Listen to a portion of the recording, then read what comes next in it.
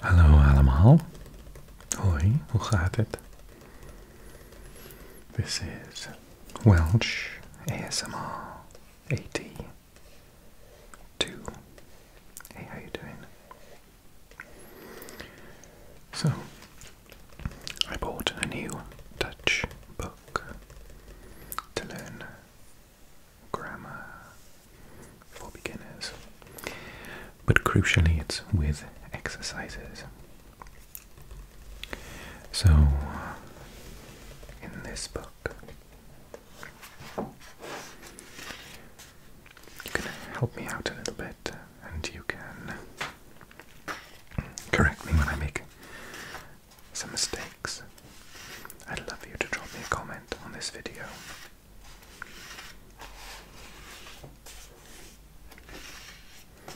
I'm going to work through it over the next couple of weeks. That's the plan anyway.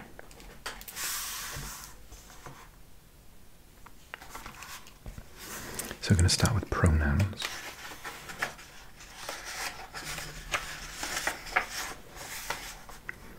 This book, incidentally, is by a guy called Alain de Raymond.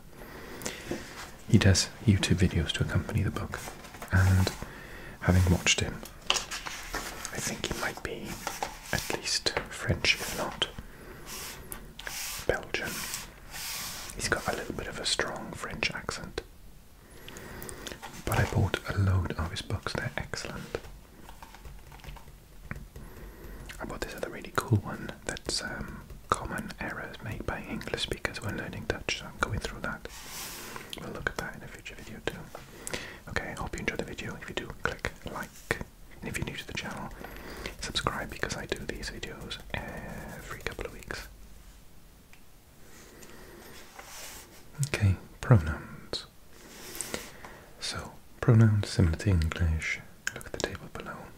Hij ziet het huis. He sees the house. Ik, jij, je, hij, zij, ze, wij, we, jullie, zij, ze, u. I've been practicing this. I've been watching videos on YouTube this week on how to pronounce it. Huis. Does that sound better? I think I used to pronounce it house. Huis. Hij ziet het huis.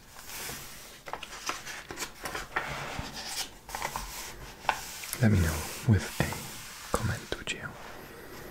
Some of you have already pointed out that I was struggling, so I've done my homework. Now be good teachers and let me know if I worked it out. Jij moet dat doen, niet ik. You have to do it, I don't. Je moet dat doen. You have to do it, it's you who has to do it. Zij drinken, zij drinkt. They drink, she drinks. Zij zwemt, u zwemt. Jullie zwemmen. En het is used for it. Het is interessant. Okay, I'm cool with all of that because I've done years of Duolingo and they allow you to use yeah, ze, ve, and ze all the time. So I'm okay with that. Next, the possessive. Just as in English, the possessive shows who owns something. Mijn, jou, je, u, u. Zijn, haar, ons, onze, jullie, je. That's the one I forget. Because it's the same as that one. Hun, and that one, I'm okay with that one. U is used for the formal you, or your, excuse me, your, jou, and je for informal, your. Jou is for emphasis, yeah, without. Dit is jouw auto. It's your car, not someone else's. Dit is je auto. It's your car. Ons is used with nouns taking it. Zie je ons boek? Do you see our book? Daar zijn onze gerechten. They are our dishes. Gerechten. Gerechten.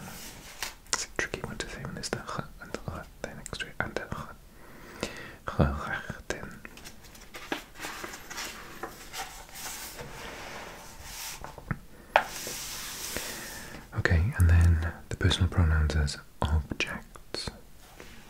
Like the direct object, he wants me, and the indirect object, mij, me, jou, yo, jou, jou, je, u, hem. I do get mixed up with him and her. It could be ze as well. Het and him, because I've done a lot of Swedish and German, and they're always completely different in these languages. Well, similar, you see, so it confuses me even more.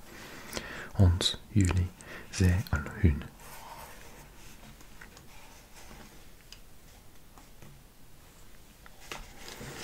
Mij, jou, and hun are used with emphasis. Oh, okay, I did not know that.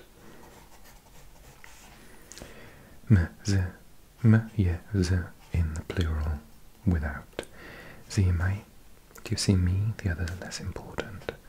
Haar and ze can both be used. Ze is used more often in Belgium. Haar in the Netherlands. Het is used for nouns taking het as an article. Hem for nouns taking de as an article. Actually, I don't think I knew that either. De auto, ik zie hem. I see it. Het boek, ik zie het.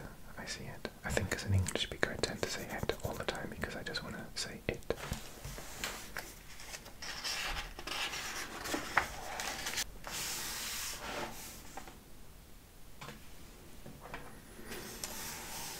Jij, je, jou, yo. Jou, jou, jou. What's the difference in pronunciation? Jou, jou. Jij, jou, and jou can only be used according to their function in the sentence, yet can be used for all purposes.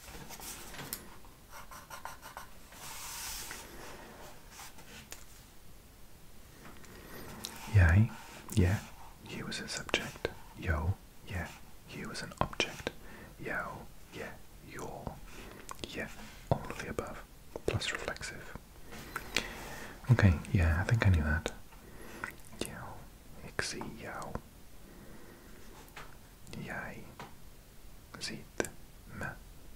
Jij ziet me. Jouw auto is daar. Yeah. Jij, jou, jou. You are with emphasis. Yeah, without.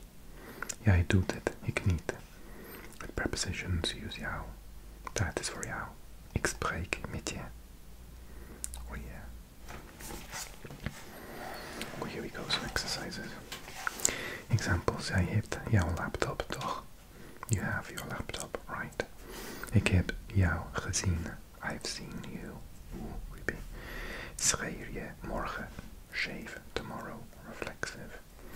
Schreeuw je. Schreeuwen. Is it like a zich? Schreeuwen. Well, we'll come over reflexive soon. Okay, vinden jij jou, jou, oh, okay. Zie je. Oh, am I not allowed to use that? Zie jij me. It's the subject, so zie jij. Do you see me? That is jouw probleem. Keep forgetting there's two E's in probleem. That is your problem. Ik geef. Yeah, I could just use yeah for all of them, couldn't I? Jou. Mijn boek. Ik geef jou mijn boek. I give you my book. Zijn die papieren van jou? Van jou. Are these papers yours? Eet jij jouw salade?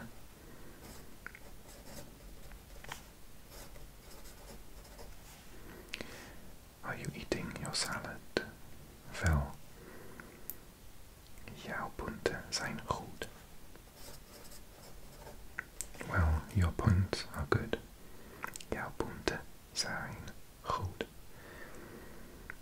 Jij zwemt goed. You swim well. Is dat van jou? Is dat yours?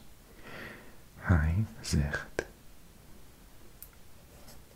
jou dat het goed is. He says to you that it is good. Ik vraag jou jouw boeken. I ask you for your books. Do not need a for in Dutch. Ga jij drankjes nemen? Jou. Are you going to take your drinks? Ga jij jouw drankjes nemen? Ik doe het voor jou. I'll do it for you. Or I'm doing it for you.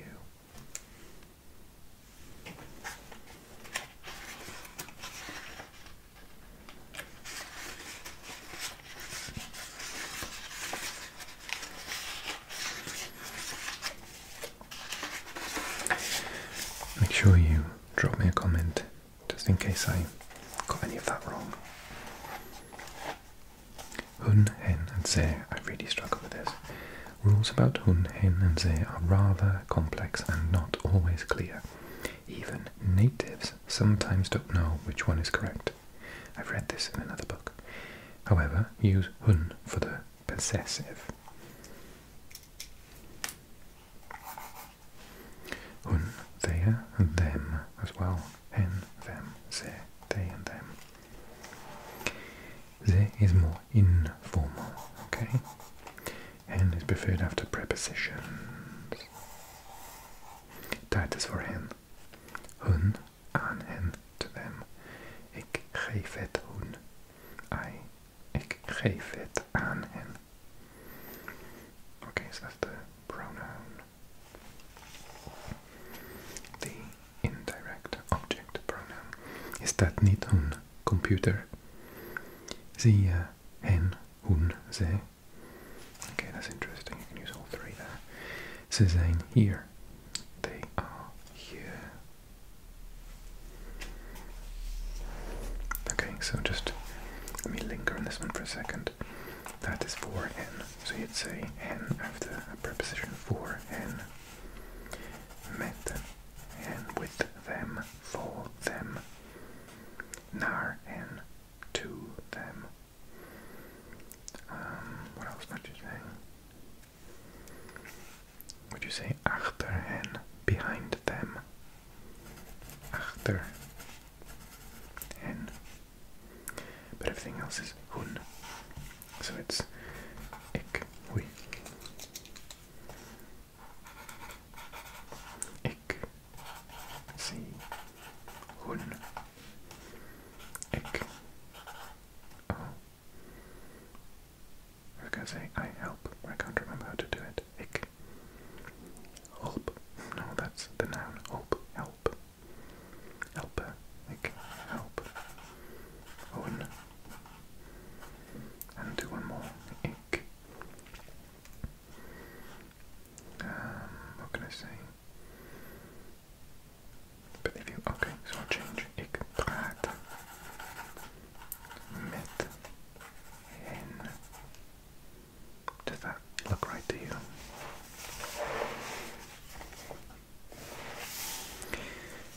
Indicative pronouns. Oh gosh, I did this the other evening for ages because I just didn't get it. Die, dat, deze, dit. Die stoel, that chair, deze stoel, this chair. That glass, dit glass, this glass. Dat, dit, die, deze. That, die, that, standing on its own. Dit, die, that, this, standing on its own. That, die, that. Ooh, connecting so close.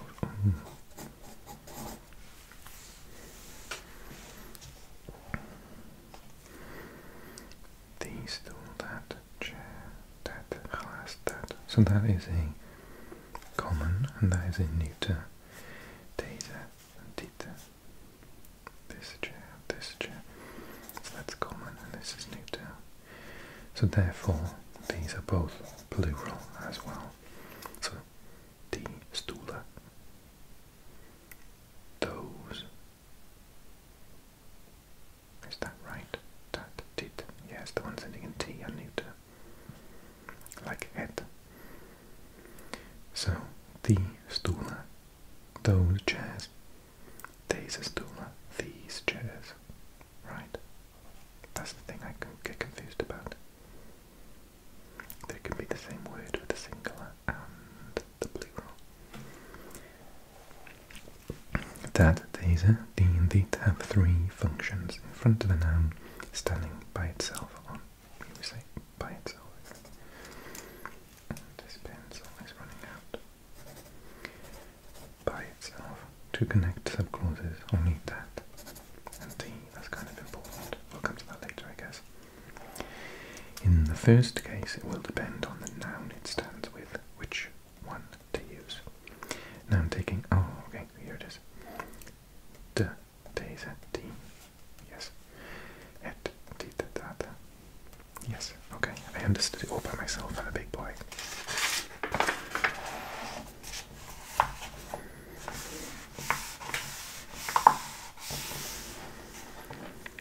Deze stoel, die stoel. Dit huis, dat huis. Trick, die and deze end with E from the, and dit and that end with T from it. Oh yes, okay. In the second case, dat and dit is used to generally describe situations. This is the thing I really struggle with. Dat is goed. Oh no, that's not the thing there's something else I struggle with.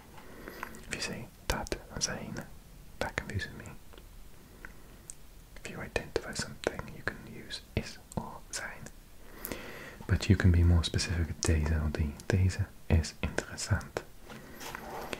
In the third case, the choice of dat and deze refers to the noun it stands after. Ik lees het boek dat jij ziet. Interesting, here it is. Ik lees het boek dat jij ziet. I read the book that you see. Ik zit op de stoel die hij koopt. I sit on the chair he's buying. Hij spreekt met de vrouw die leest. He talks with the woman who reads. Hij spreekt met de vrouw die leest.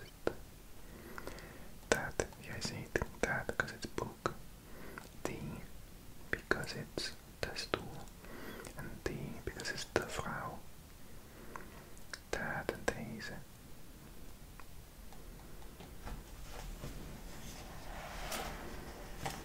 Note from the translations above, do not use the, who, like we do in English or Spanish, as a connecting word, and use die and that even if in English there is nothing, as in the second example. Wil je dat boek? Do you want that book? Dit is ook goed, maar dat wil ik niet. This one is also good, but I don't want that one. Dat wil ik niet. Die kat is mooi. That cat is beautiful. Die wil ik, maar deze niet. That one I want, but not this one. Heb je de auto die ze willen? Do you have the car that they want? Ik heb het boek dat je wil. Ik have the book. I have the book that you want. I'm gonna try and write one. Maybe try to take balance. Does this one work? All of them are running out. I need to invest in some new pencils. Okay. Die wil ik maar eens doen. Heb je de auto die ze willen? Hebben. This could be a pencil that works around here. No.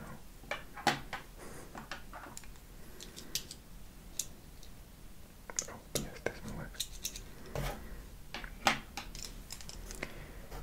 Heb. Yeah.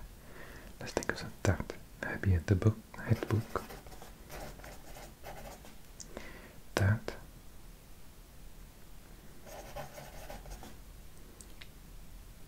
So it needs to be reverse order now. Verb first. That. Filth, yeah. I think we keep the T because it's not hebt. With hebt is not possible because this is just in version you want it. Dat je wilt. Heb je het boek dat wilt je? Do you have the book that you want? Let me know in the comments if that's correct. And you could say hebben ze, let's do it, hebben ze de hond die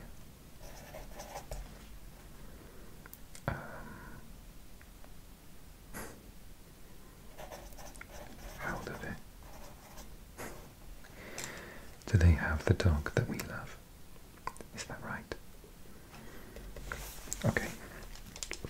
I'm going to put a little sticky here to remind us next time. I would be absolutely over the moon if you would click like on this video. Since you've watched it to this point and you surely enjoyed it, drop a comment. If you are able to engage with the video, it'll show me that you enjoyed it, and I'll do another one soon.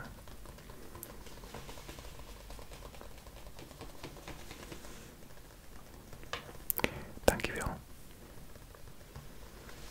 See you guys soon, okay? Tot ziens.